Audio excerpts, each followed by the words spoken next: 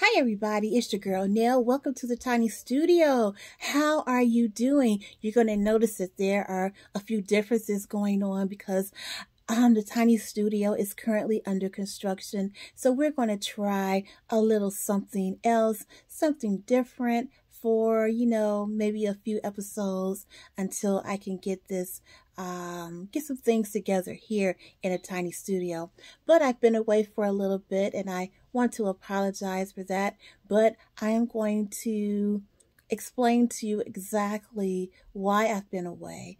But most importantly, I want to share some information with you that is news that you can definitely use in your life. Now, as I have said before here in the tiny studio, my husband is currently ill with cancer. But what I did not get into is the specifics. So without being too much of a Debbie Downer here in the tiny studio today, I just want to give you a little bit of information about what's going on here. My husband was diagnosed with stage 3 invasive ductal breast cancer. And we got the diagnosis in late October. So he's been undergoing chemotherapy and a little holistic things that I am assisting him with. And lately he's been going through, a lot of pain. And so my focus has been on helping him deal with the side effects of the chemotherapy and also helping him manage his pain. So as a caregiver, I really haven't had a lot of time to do some things for myself. And I am a grad student at this time. And so I had to put my education, my higher education aspirations on hold just a little bit. And some of the things that I'm doing here in the tiny studio, I've been doing them, maybe late at night when he is able to rest. And so it's a lot to go through, but my thing is I want to focus totally on, making sure my hubby is comfortable and making sure that he's cared for, nurtured, and loved. And that's one of the main reasons why I haven't been here in the tiny studio as much as I have in the past. However, I have learned that to be a really good caregiver, I have to also take care of myself. So I am doing some things to get back to being the Nell that I was before this tragic diagnosis, because I want to, you have to take care of yourself. It's something that, when you're on an airplane, if you've ever flown before, on an airplane, if you've ever been on an airplane, you notice that I don't even think if we call them the flight attendants, they will tell you that if something's going on to put your oxygen mask on first and then help the person that's sitting next to you, because it's really important that you take care of you. And so that is what I've been doing, attempting to do, is to make sure that I am taken care of emotionally and spiritually and all physically and all of those things, which has been very, very difficult as a caregiver. But I've been trying to do that more. Today I have on drag. So, I'm feeling pretty good today and taking a little time out for Nell. What I want to also say to you is that, did you know that less than perhaps 1% of the U.S. population of the U.S. male population is diagnosed with breast cancer. When we think of breast cancer, we automatically think of, women. We think of ourselves. We think of females. We're very much in tune as women to breast cancer. But what I've learned, but what I already knew, was that men can be diagnosed and afflicted with breast cancer as well. And the first time that I ever heard of a man being afflicted with breast cancer was when Richard Roundtree came out some years ago with his diagnosis.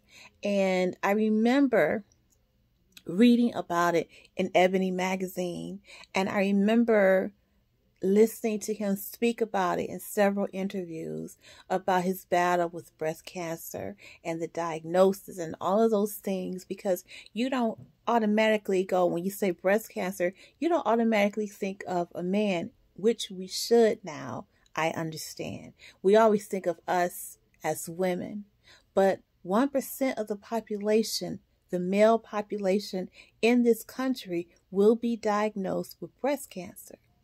Now,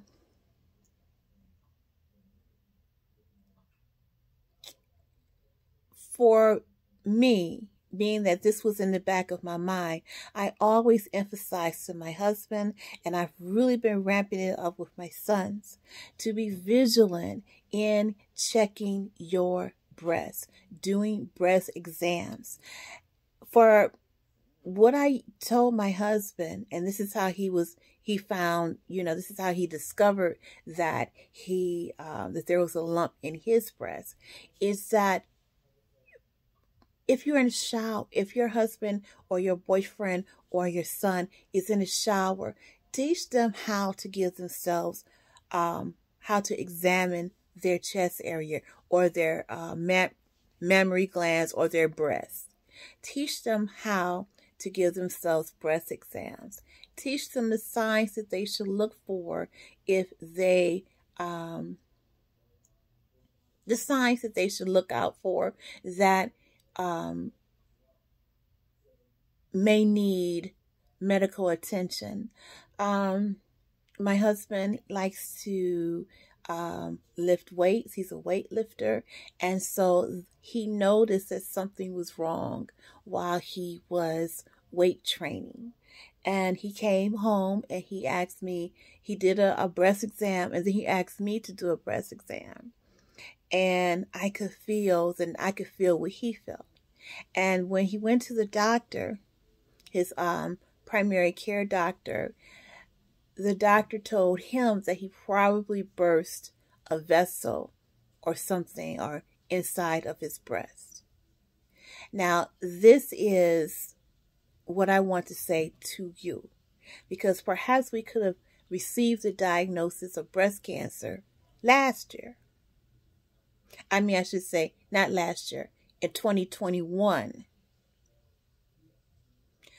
However, we listened to our doctor. What you should do is request a mammogram. So if you are a man and you discover a lump in your breast, request a mammogram. Get it checked out. Get it tested immediately. Don't wait around, because it could be nothing. And then again, it could be something. And that's what we learned. As time progressed, my husband began to realize that this is not healing. This is not a burst blood vessel. Sometimes it bothers me, is what he was saying. And then to our horror, things began to happen that are the symptoms of breast cancer. One of those symptoms is when the lump begins to grow. Another symptom is when your nipples begin to change, or they begin to invert, that's one of the signs that something really serious is going on. So we were able to find, I should say, 3 physicians or primary doctors later. The 3rd doctor listened to my husband and suggested that he undergo a series of tests. And those tests revealed what my husband is suffering from, which is stage 3 invasive ductal cancer, breast cancer. So if you are a woman and you have men in your life, young men, older men, middle-aged men, really stress to them the importance of examining their breasts, the importance of noticing the changes in their breasts. If they feel that something is wrong, encourage them to see a doctor. Don't wait around. Don't allow a physician or a medical professional to tell you that there's nothing wrong. Really stress and demand that you want your breasts to be checked out, or you want your husband's breasts to be checked out, your sons, your fathers, your grandfathers, period. Get tested. That is very important.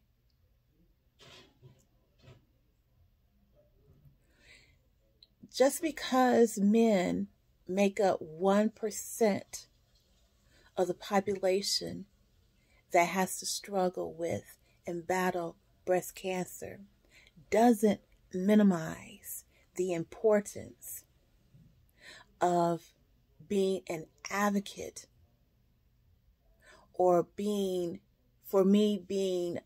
expressive about how important it is that we encourage male breast examinations. When we tell our mothers and our daughters and our sisters and our best friends to touch themselves, we want our men to touch themselves as well. And if they feel something in their breasts that's not right, that's out of the normal or out of the usual, encourage them to get tested. This is one of the most important things that I could ever share with you. It's more important than crocheting. It's more important than dreadlocks. It's more important than anything else that I could possibly talk about, because this is about life, survival, and death. So please encourage all the men in your life to do breast examinations. Show them how to do breast examinations. And also, you are your best advocate. If you feel that something is not right and something is wrong, and you go to your doctor and they tell you, it's okay, and in your gut you feel like it's not okay, you are your best advocate. Find another doctor. Demand testing. Don't wait. So that's what I've been doing, and that's what's going on here in the tiny studio and outside of the tiny studio. I wanted to pass that information on to you. And pray for my family. Pray for my husband. Pray for everyone that is dealing with breast cancer. Everyone. And if you are are battling breast cancer at this time, my prayers go out to you as well.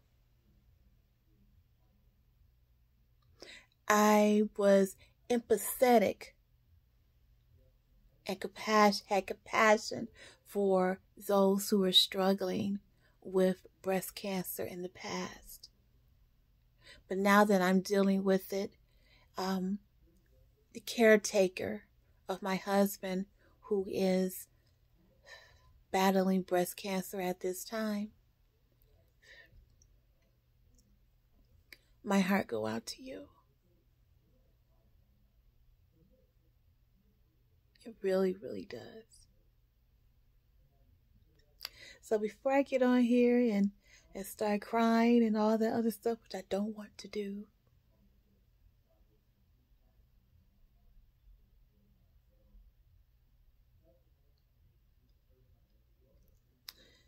I just want to say thank you so much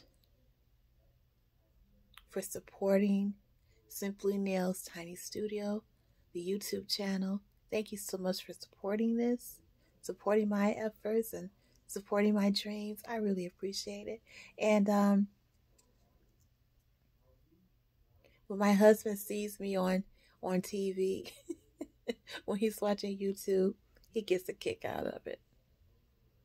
So I'm not just here in the tiny studio talking to you because it's something that I enjoy. But my husband's watching too, and it makes him smile. And these days, smiles are everything.